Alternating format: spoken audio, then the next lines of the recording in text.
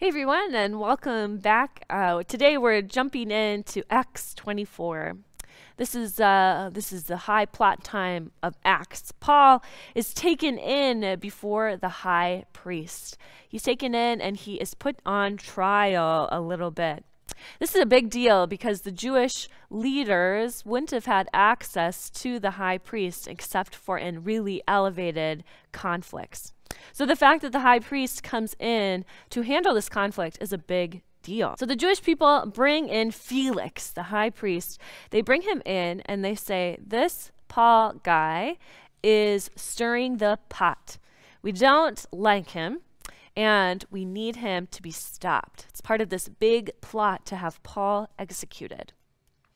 And so they come in and they hear the Jewish people, and then Felix hears from Paul. And Paul says this in a very Pauline way. He says, I cheerfully make my defense, knowing that for many years you have been a judge over this nation. As you can find out, it is not more than 12 days since I went up to worship in Jerusalem. They did not find me disputing with anyone in the temple, which is one of the things he was accused of doing. Neither can they prove to you the charge that they now bring against me. But this I admit to you, that according to the way, which is, of course, Christianity, which they call a sect, I worship the God of our ancestors, believing everything laid down according to the law or written in the prophets. He's affirming that the Jewish way of life is something he believes in. I have hope in a God, I have hope that they themselves also accept, that there will be a resurrection of both the righteous and the unrighteous. Therefore, I do my best always to have a clear conscience towards God and all people. So he comes in with a lot of grace for these people that have put him on trial.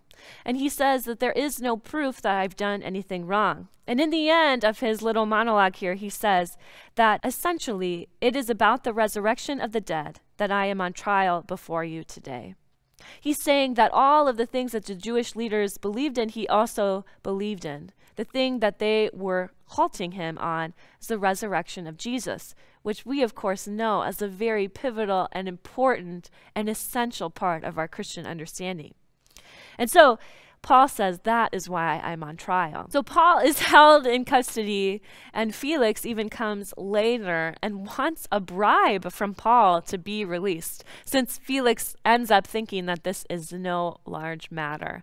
And of course, Paul doesn't have really money to share with Felix and also would not take a bribe. And so then Paul is put on house arrest until the next high priest replaces Felix. Really interesting story. Today I'm going to leave you with a couple of questions. Here we find Paul, who is really misunderstood by the Jewish leaders of his time and in the cities that he was proclaiming the gospel to. So what's a time where you have felt misunderstood? And how can we channel God's grace when we encounter misunderstandings? Thanks for tuning in. We'll see you tomorrow.